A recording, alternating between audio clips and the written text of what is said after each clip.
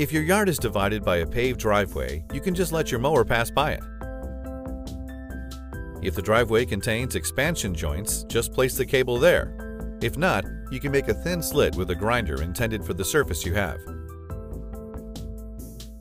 Secure the wire with silicone or similar. In general, we never recommend to let the mower drive on gravel. The risk is high that the mower will get stuck, and a paved passage is therefore recommended. If you have a yard with a remote section, it's a good idea to connect the guide wire here to help the mower find the area and ensure a faster way back to the charging station. If the passage is smaller than 6.5 feet, we strongly recommend doing this. In the passage, the minimum distance between the boundary wires is 2 feet. As the mower tries to avoid creating tracks in the lawn, it follows the guide in various distances. The mower always drives to the left of the guide wire towards the charging station. Therefore, the guide wire should be placed closer to the right boundary wire, seen from this view.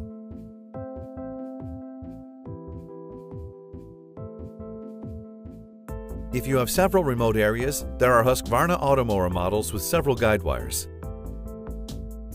In this case, there are 2 remote areas, one that can be reached through the passage we just described and one area behind a fence. If possible, an option is to make a small hole for the mower in the fence. Lay the boundary wire through the hole and fence of the area in the same way as the main area.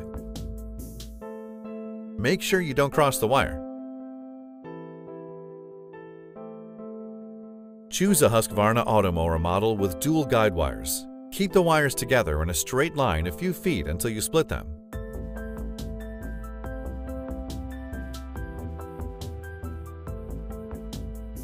Lay one through the narrow passage and the other through the hole in the fence. Connect both wires to the boundary wire. In the menu, you can set how often the mower should go to separated areas. If you have a model with only one guide wire, you can do as follows. One option is to place the charging station in one of the remote areas. In this case, it will also be hidden in the backyard. Then lay the guide wire through both narrow passages. In the mower settings, you can program it to start in the different areas according to size. The next option is to keep the charging station in the main area. Then, in this case, you should always lay the wire through the smallest passage. You can then set the mower to follow the boundary wire to the other remote area. If an opening in the fence is not an option, you can carry the lightweight mower back and forth. When placing the boundary wire, choose a suitable spot from the main to the secondary area and fence of the area in the same way as the main area. Make sure you do not cross the wire. In this case, you won't need a second guide wire. When you'd like to mow the secondary area, make sure the mower is fully charged and carry it to the area. Press the Start button and select the secondary area option. Otherwise, when battery runs low, it will start searching for the charging station instead of mowing.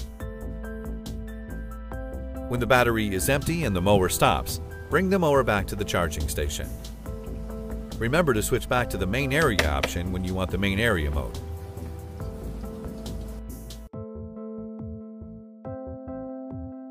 If you have sidewalks like this, you can make thin slits and incorporate the sidewalks in the main yard. If it is large enough, you can treat it as a remote area and make a passage with a guide wire. Or make it to a secondary area and carry the mower manually. Now we are almost done with the installation. You just need to connect the wires. Route the cables through the openings. Take a measurement at the contacts on the charging station. Cut off any surplus wire. Stick the wire into the plug. Fold over and squeeze with pliers. This is important when connecting. The boundary wire coming from the left-hand side must be connected to the left connection and vice versa. Finally, connect the guide wires. Place the charging station on the ground and secure it with the supplied ground screws. Make sure no wires can get in contact with the mower. If installation has been done correctly, the LED light in the charging station will glow steady and the mower can start its work.